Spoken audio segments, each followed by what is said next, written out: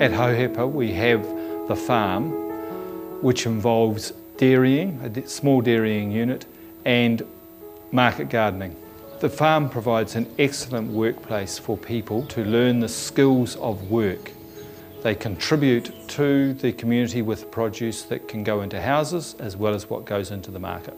Here at Hohepa, biodynamics is applied in variety, in the vegetable production, with the fruit and vegetables, with the animals we raise there, and here at Clive, the dairy farming, the pasture, horticulture, right across the board, everything is done biodynamically. Well, the biodynamic training actually is done by Taruna College, and it's hosted actually on the property in Variety.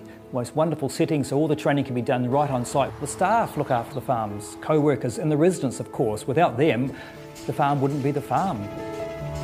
Produce is grown mainly for the community itself, the school and all the adults in the houses, as well as our shop here at Clive.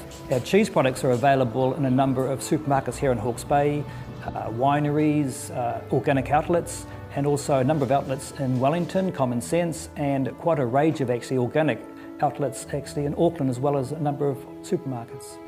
The history of the cheese factory was a very homemade little affair here.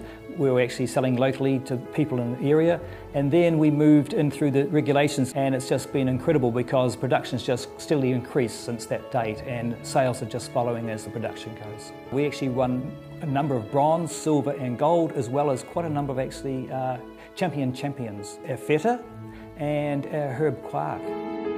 What I do, because I'm inspired by actually the progress and what's happening here, to see the people find joy in the work they do, the residents and the staff, and it's actually a very fulfilling place to work because it's never the same. It's never a status quo, it's always growing, and challenges, I suppose, is actually what keeps it alive.